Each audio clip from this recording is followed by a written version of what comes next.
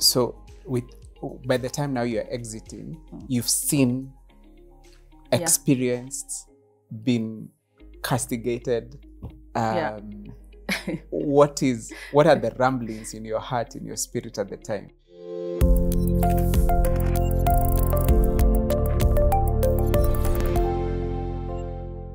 And what were your first steps towards that then? So I was still there until now, this event of the accident. Then I was like, okay, that was a sign. I should have quit then. Okay. Now this is a sign that I should quit this pointless. So the accident happens, and then... And I'm being thrown under the bus for things I didn't do. Yeah. So, and some other things that happened, I wanted to do a master's. I wanted to do a master's in public health. So I said, things add up. Things add up. So I wanted to do a master's in public health. And I was in this place, as I said, phone call, you sit at the post office and you have to wait for somebody to call you back. You write letters and post them.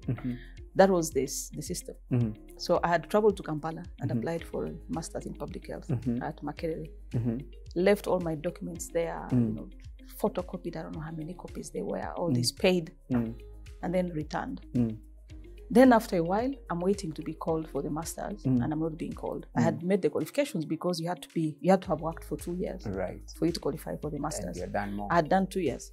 I had done more than 2 years. So I'm there waiting to be called for the master's, and the call is not coming.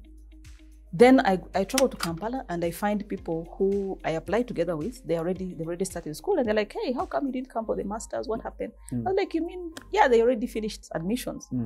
So I go to the School of Public Health. I said, I applied for a master's. I wasn't selected. I want to know why. Oh, go back, go to this office, go to that office, go here, go there. Finally, I get somebody who retrieves my file, and they said your application was incomplete. What was missing? I don't know, I don't know, letters of recommendation, I don't know what. I said, there's no way my application would be incomplete because I brought everything. Everything. I spent like a week in Kampala putting that application together. So they say, oh, you know, your application was complete, so we couldn't process it.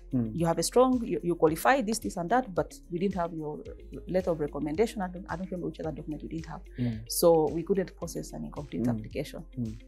Like, okay, I went to the School of Graduate Studies where I deposited my application. I said, I've been to the School of Public Health and they told me that my application was not complete. I know I submitted a complete application, so I want to know what happened. So this woman also goes round and round and round. Then finally, she also goes and retrieves the documents that they stayed with. They said, you made a mistake. That all your things were stapled together.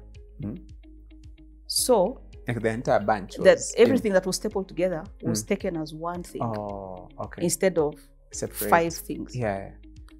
And I said, you staple things, which are many. You don't staple one thing. So how would you not know that stapled things?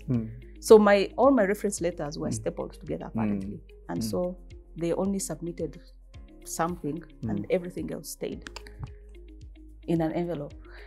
I was furious. I was furious.